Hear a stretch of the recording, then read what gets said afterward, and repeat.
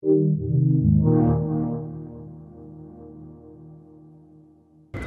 hi, my name is Roman Campos Soyola, and I'm game director on For Honor at Ubisoft Montreal. What are you guys showing here on the E3 show floor with For Honor? So this year at E3 we show the campaign.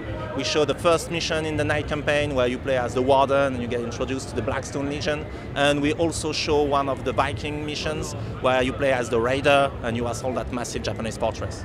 Talk about the story players will experience when playing the campaign in For Honor. So the adventure in For Honor starts with Apollyon, that is the leader of the Blackstone Legion, which is a faction of knights, and she has built that massive army and she's bringing chaos and war to the world of For Honor.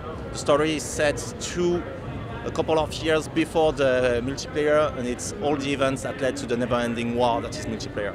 Can you talk about the combat in the game, because it's very unique for a third-person action game? So the fight system in For Honor was really at the core of the breakthrough that we had with the game. It's called the Art of Battle, and basically it's the right stick control the position of your weapon. So it's not only where you're going to be defending, it's also where you're going to be attacking. That gives you a really raw and visceral experience of the melee fighting. So you can parry and dodge and do all that stuff. So how long does a battle normally last between two players?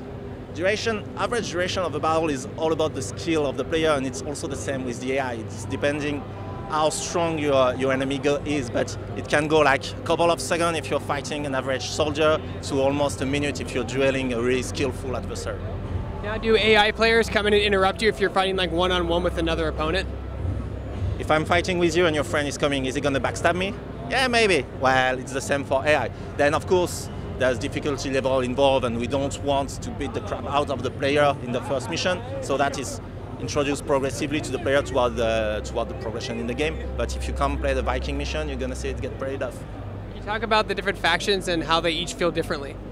So the three factions, yes, they are different in terms of mood, in terms of character, but each have their own specific fighters. But it's all about their weapons. So you can have swift and agile fighters for the samurai, of course, but you can also have that for the knights or for the Viking, depending on their weapon. And you also have really heavy character like the Viking with the big two-handed axe, where you can have the same kind of character also for the knights or the samurais. What are some of the environments players will explore in the campaign as well as online multiplayer? So on For Honor, there is three main environments. There is Ashfeld, that is the continent of the night. That is that burn and destroy continent with massive fortress. Then there is Valkenheim, the home of the Vikings, that is all about mountain, snow and forest. And there is the Mire, that is the home of the samurai, which is that massive swamp. Do you have a favorite faction in the game, and why? So my favorite faction for me is the Knight, because I'm a geek. I'm all about the gear, the armor, the weapon. That's my stuff. When does For Honor come out? So For Honor is coming out on February 14, 2017 on PC, Xbox One, and PS4.